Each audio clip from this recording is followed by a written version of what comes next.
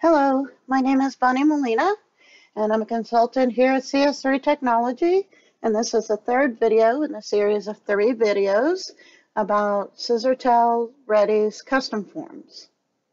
And today I'm going to show you some advanced field types. I'm going to start with my template already uploaded and my fields already added and put in place. And if you need help with that, please refer to my first video in the series and my second video in the series that can be located in the links, CS3 videos, HR folder, and Scissortail. Okay, so I'm in my demo company and my custom forms. I've already uploaded my PDF template. I've already added all my fields that we're going to cover, and I have already put them in the position, named them, and let's get started. Now the character field is my very first field, and I've named it character. Here's where you choose the type. You can choose a default value. You can choose how many characters can be typed in the field. You can limit that for the employee. And it can be a list where it is a drop down where they can choose the answers. Date submitted.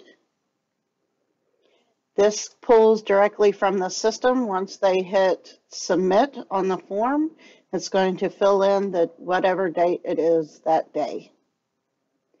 It automatically becomes read-only, and the list items functionality is disabled.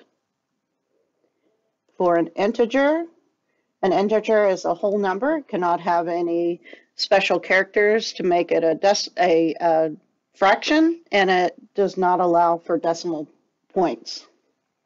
If you try to put in a decimal point, it'll just take them out.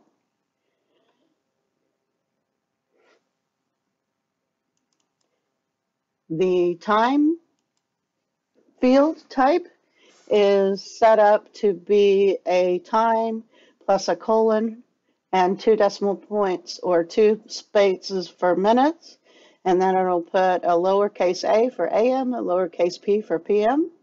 If you use it in a checklist item, it will not automatically format that for you because you're actually just putting in a list item, so you'll need to do the formatting there. The numeric field, it will allow decimal places, but they have to have numbers. So if you type in decimal 00, it's going to take the decimal and the places out. It also can be a list item, and the formatting is not included in when you type in the list items. The link is a link to a website, and you need to put the link in the default value. And I'm going to show you the preview on the link and the system account and the email here together. So let's go into the preview. So the link, they get an option to click on the link, and it'll automatically take them to the website. Okay, and then the email, you put in the email address as the default value. They click on the email, it'll open up whatever email system that they use, and the email that's in the default value will automatically go in the to. So if you want them to send an email to somebody in their custom form for a checklist, that's how you would add that. And the system account, they can choose based on their security, anyone in the list of employees. And again, they can only see employees they have security to be able to see. And the last one I want to go over is the date field. They'll get a little calendar icon. They actually have to choose a date instead of the date submitted, which is put in automatically for them. So let's get out of preview. And I want to go over the label. The label is if you just want to add text, extra information on your template that you didn't put on the template, and it gives you this whole space to type in. It also becomes read-only, and the list function is disabled. Currency. The currency does not include the $sign. So if you want to have a $sign to indicate that it's currency, make sure that you put that on your PDF form outside. So it'll show that the currency, and it does come up with the default of 2 decimal places. If there's zeros, it will save that. And when you want to put a signature on a customer form for a checklist, I just want to go over, you can determine who you want to sign, anyone, the employee, manager, specific account. So you would actually go here and choose a specific account, and that's based on your security, not the employee's security. And then a specific group. Again, based on your security, not the employee's security. But most often, it's just the employee signing an acknowledgement or an agreement page that they have read the policies and whatnot. One other field I want to go into in a little bit more detail is the employee list type or field type. And you can choose any item that is available on the employee record. And you can make it read-only. So it's just simply pulling from the employee record that is filling out the form. So you have contact status, every single item that is available on the employee record can be pulled here. And they're in alphabetical order.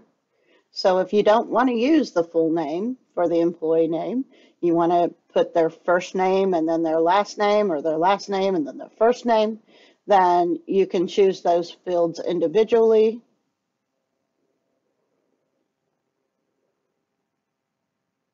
So that is a really good functionality to use. The last one I'm going to go over is the text field. If you want them to have a brief description of whatever question you're asking, or if you want them to make a comment,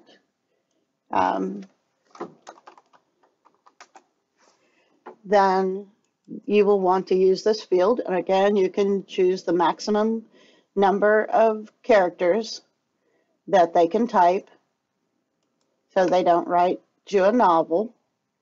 And it can also be a list item, but the better field to use for a list item is the character field.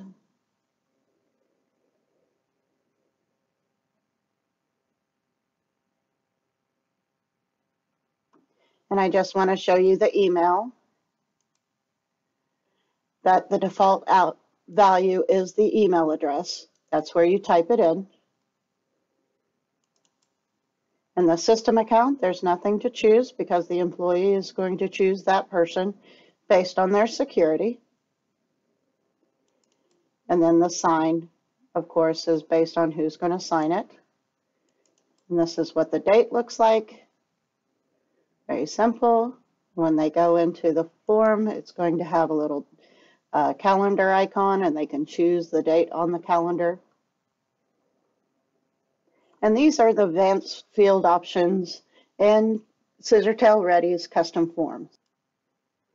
And if you need more assistance on how to add fields, put them in position, how to set up a simple signature page, or how to use radio buttons, checklists, and check boxes, then refer to my videos number 1 and 2, and they can be found in the links, CS3 videos, and HR folders in Scissortail. And as always, if you need help, please contact us at support@cs3technology.com.